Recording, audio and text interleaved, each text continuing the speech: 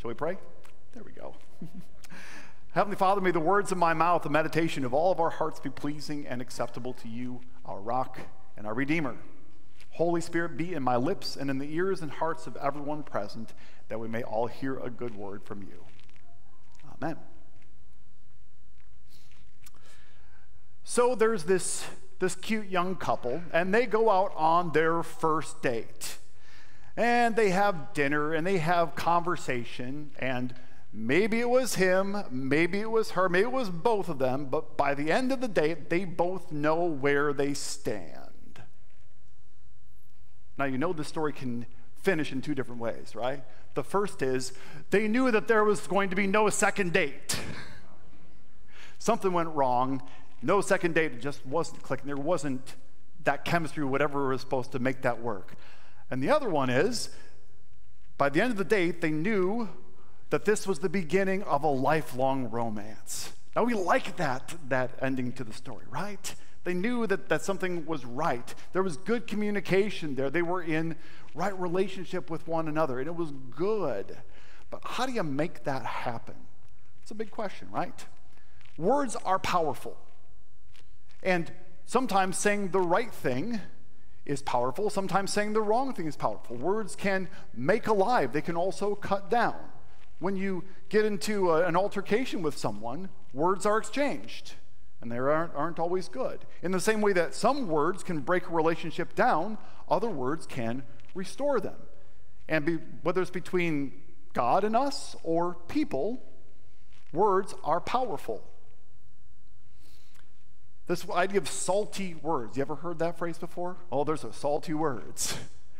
What kind of image comes to mind when you hear someone say, oh, those are salty words? Well, maybe they're sassy, right? Oh, there's a sassy teenager. That person got all salty with me all of a sudden. Not just teenagers, adults can do it too. Or maybe it's, oh, those are some salty words, like profanity, four-letter words, whatever you want to call it. Do we talk about like that around here? Salty language. But the kind of language I'm trying to talk about here about salty words is savory language. Language that we use within the church, which are good words, biblical words, that have a lot to say to us and for us, but outside of these doors, they don't necessarily resonate in the same way because people don't use them as much. And so as I started thinking about what kind of words are powerful, the first one that came to mind that we use here a lot that's powerful, not quite used so much outside, are these two words that mean the same thing. The first is zedekah, and the second one is dikaiosine. And if you've studied the biblical languages, more power to you. But let me translate for those of you who haven't. Both the same word in Hebrew and Greek for righteousness. Righteousness is zedekah, dikaiosine, righteousness. Now, the big word. What does it mean? I've looked for some healthy and helpful working definitions of these two words and how they're related in the biblical text. There are a couple that have been helpful for me. So here's the first one. Righteousness is right relationship. And this has to do with how we talk to one another, how we relate to one another. When you're right with other people, you're on even footing. Things are working well. There's no tension. There's no conflict. You live in right relationship. Same thing with God as with people. You know when you're on the wrong foot with somebody, and you know when there needs to be reconciliation. Now, likewise, we can take this a step further and say that righteousness is reality. And let me explain that for a second. It's not the reality that we create. It's the reality that God creates. When God says how things goes in this world, then there is that right reality. And when we accept that and live by it, we are right with God, we're right with other people. Now, I don't have to tell you that there are plenty of people in this world that try to create their own realities that are contrary to God's reality. And this is truly the crux of what sin is. It's living outside of the reality of God or in a distorted reality. And our enemy knows how to distort things so that they look tantalizing, they look good, but they just don't have that savor of God's reality. It comes in many different ways, shapes, and forms. But at the heart of all of this, there's a big question. What makes you acceptable to those around you? What makes you acceptable to God? What makes you acceptable to other people? That's righteousness, right relationship, right? What makes you acceptable? Now, when Jesus encountered some people who had a distorted view of reality, that weren't living in right relationship with God, even though they thought they were, he could see that there were a couple things that would trip them up, ways that they thought that they were righteous in a way different than what his reality was for them. We usually think of them as the Pharisees, but there was a few other groups that kind of gathered around the Sanhedrin, the leaders of God's people at that time. And so for a lot of them, it was about pedigree. Where do you come from? What's your background? Immutable characteristics is kind of how we talk about it today. And the Pharisees said, well, if you have good Jewish blood, then you're right with God. No questions asked. That was one way. Another way was, well, if you know the right stuff, if you know the right stuff about God, if you know the Torah really well, and you know the rules surrounding it, then you're right with God. Or even a step further, not just knowing God, but knowing what he says to do and then doing it. If you do that all perfectly, you are right with God. You're living in right relationship with God and people, and you're living in God's reality. Jesus took issue with it. He said, you know, if you want sons of Abraham, I can make them out of these stones, right? It's not about pedigree. It's not about immutable characteristics. There's some things you can't change. It's not about that makes you right with God, that creates that righteousness. It's not about how much you know, because that word enough is a really dangerous one. Have you noticed that? How much is enough? Do I know enough? Do I know enough? Same thing with doing, right? Have I done enough? Have I done enough to make God happy with me? Have I done enough to make those around me like me or accept me? And it's a dangerous road and a slippery slope, because there's never enough. So all of this kind of leaves us in a spot where our right relationship can't be about something that we do. And my friends, that's exactly where Jesus finds us, because we can't do it on our own. And Paul had a really beautiful way of talking about this in Romans 3. And that's where I kind of want to land us in Scripture this evening. Because whenever you hear that word righteousness, I think that comes up a lot in Scripture. And if you don't kind of have that idea of right relationship or God's reality, it can be a little confusing. So Paul's been talking about how people try to grasp after right relationship with God by the things that they do, the things they know, by their heritage and all of that. And he says there's a different way. But now, apart from the law, the righteousness of God, the right relationship with God, has been revealed, attested by the law and the prophets. The righteousness of God is through faith in Jesus Christ, to all who believe, to all who trust Jesus, since there is no distinction. For all have sinned and fall short of the glory of God. That's Paul's way of saying everybody has messed up, has made a mess of the relationships that God has placed in their lives, and are on uneven footing with God and other people. We've all done it. We've all made a mess. But God doesn't leave us there. They are justified freely. There's another big churchy word. We could talk about that one. They are justified, made right with God freely by his grace through the redemption that is in Christ Jesus. It's not on you to create that right relationship. God does it for you. Jesus goes to the cross for you to create that right relationship, to mend what is broken. God presented him as the mercy seat by his blood through faith to demonstrate his right relationship. You see what he does there? He demonstrates what right relationship looks like when we don't know what it looks like.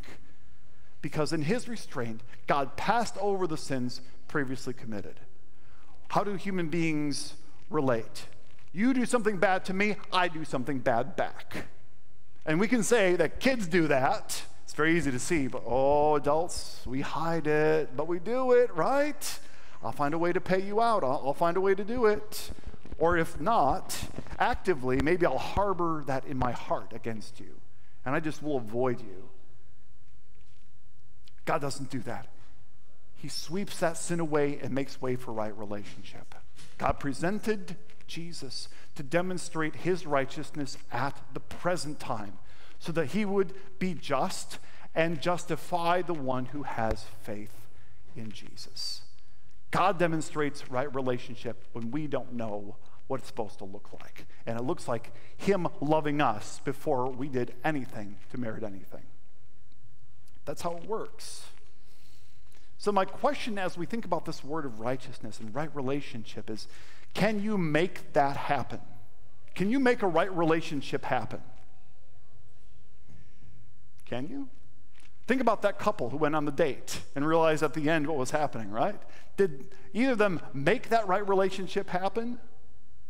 Well, I guess we could say that they probably didn't do things to get in the way of it if it turned out okay, but if they did say some things that didn't sit well, then that they landed on the, well, I guess we're not going on a second date. We can find 100 different ways to mess relationships up. True? We can do it really, really easily. But to make a relationship work right, it's kind of a miracle. And that's what we needed. That's what God gave us. So that when Jesus says from the cross, it is finished, he is making right relationship with you and me. He's making that happen. We are helpless. And so God makes of us what it needs to be. So what is God trying to tell us about this word of righteousness? There's a couple things that I've noticed that I think would be helpful. If you try to create righteousness based on the immutable characteristics that you have, and we all have them, or the things you've done or the things you know, it's futile. If you're trying to do it, that kind of righteousness doesn't work because eventually you're going to mess it up. God knows this, and that's why he sent Jesus. So true righteousness only comes by trusting God to do what only God can do and not trying to do it ourselves, and trusting in the grace and the goodness that God has said that he has for you. When someone says, I love you, you want to trust that what they're saying is true, right? I really do know that you love me. I trust that. I see the evidence of it, or maybe I don't, and it's harder for me to trust that. And God says to us over and over again, amplified throughout all creation, I love you. I'm going to take care of you, not just now, but always. So think back to this young couple. Right? So let's say that the story ended with, they knew by the end of the night that this was the beginning of a beautiful lifelong romance. That's not the total end of the story, right? We could like to say, and they lived happily ever after, but you know that isn't reality. That isn't real reality. In truth, there were many times where they said things and even did things that made things not in right relationship. So what did they do? We're just done. No, they reconnected. They said those words that are so hard to say sometimes, but are so life-giving. I'm sorry, and I forgive you. I'm sorry, and I forgive you. So what does it look like to be righteous? In right relationship with God and people, to be living in God's reality? It sounds like Jesus to me. Don't you think? Shall we pray? Father God, we thank and praise you for giving us your righteousness, your right relationship. Because the truth of the matter is, we often don't know what that looks like. And we will concoct all sorts of realities for ourselves to try to make that happen. And it all doesn't mean a thing. And yet you show us a new way forward. You love us, even though we are unlovable. You forgive us, even though we don't deserve it. And you create right relationship with us because of what Jesus did on the cross. We thank you for that. Pray that we will live in right relationship with you and others, and that would be a witness to a world that needs to see what those things look like. Right relationship and love and devotion and forgiveness. Grant those things to us by your Holy Spirit and make us righteous. In Jesus' name we pray. And all God's people said, Amen. And now may the peace of God, which goes far beyond what our heads can understand, keep your hearts, your minds always in Christ Jesus our Lord, who makes you righteous. Amen.